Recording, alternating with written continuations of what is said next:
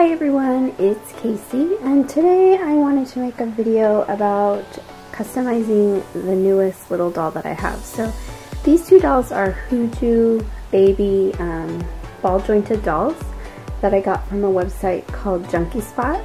I will put a link below for you. I've made previous videos about this doll. This was the first one that I bought, and I did customize her and obviously do her face up. I also made her eyes, so if you're looking for those videos, they are previous videos I've done. Her wig is not permanently attached, which is why it's a little wobbly. So anyway, I recently sold this doll. I was planning on keeping her, but decided to sell her. So she will be traveling soon. But then I ordered another one because I did have a lot of fun making her, and she turned out really cute. So I wanted to order different styles. So I ordered this one and didn't really realize that the head was so much smaller. I kind of like the big head, which obviously because I make life dolls that would make sense. I kind of like the big head look. So I'm not as happy with this little one, but I really want to still customize her and see, you know, what kind of potential she has. So I thought I'd make a video of her customization and face up for you to watch from start to finish, and we'll see what she looks like compared to this one. So one of the things I don't like about these little dolls is they're kind of an odd size and it's hard to find clothing for them. So I did find some clothes that fit her. Now this new one is about the same size body, but the head is a lot smaller. So I'm going to see if the clothes that fit her fit this new one or what. So we'll put her away for now, and I'll show you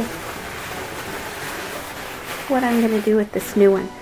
So the new one, from what I can tell, doesn't need as much customizing. So the other one that I showed you had very sharp features. This one doesn't. They're nice and rounded.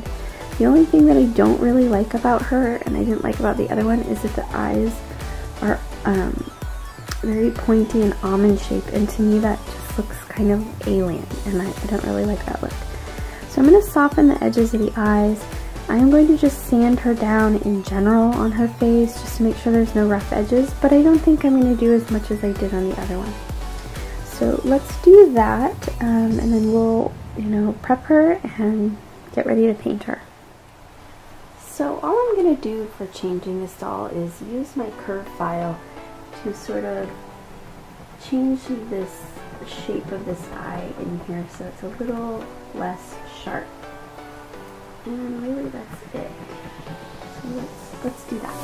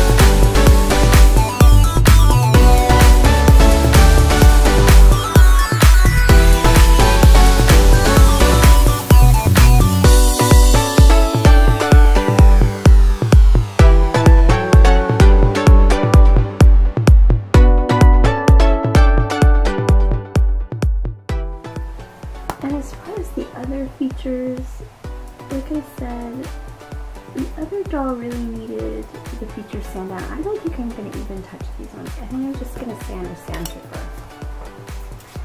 So I'm going to use an 800 grit sandpaper.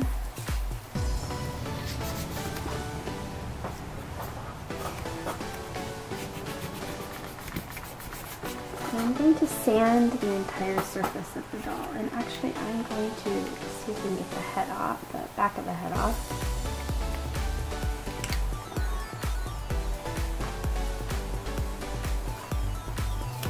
A lot of these dolls, the other one was a lot worse as far as being very rough, so these dolls are not super expensive. They're around $25, $26. So, you know, they don't come perfectly finished. This one is pretty good though. I don't see a lot of rough spots, but we're still going to sand it just to be sure, make sure everything is really smooth.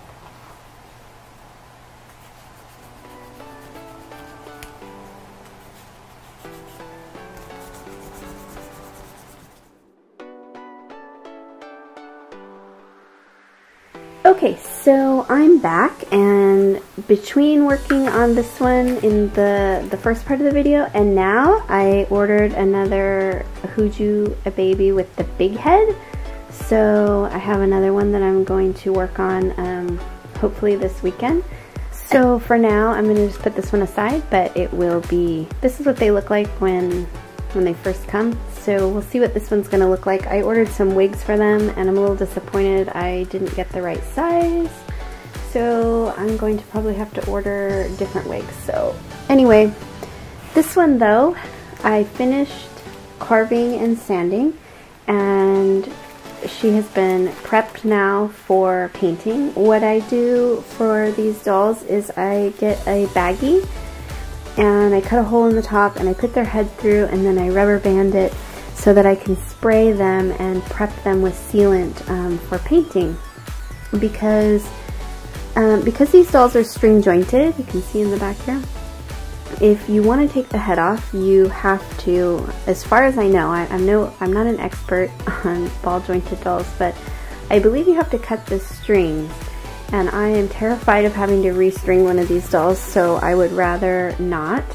So I do this so that I can spray without affecting the body. So that's why she's wrapped like this. So I've sprayed her now with some Mr. Super Clear, and she's ready for painting. So I'm going to go ahead and let you guys watch me as I paint her. I don't really have a plan at this point for what I want to do. I think I'm just going to do kind of a natural look. This is a really small doll, you can see, so I don't want to do too much. I had ordered her a pale blonde wig, but I think it's going to be a little bit too big. Pretty much all the wigs I ordered for several different dolls seem to be too big, so I'm kind of disappointed.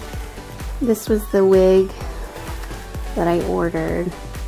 And I don't know, it might work.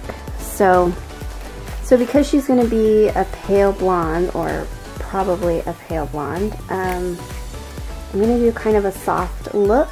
I might add some freckles, so we'll see. But as far as painting, as always, I use several different colors of watercolor colored pencils, and I use pastels.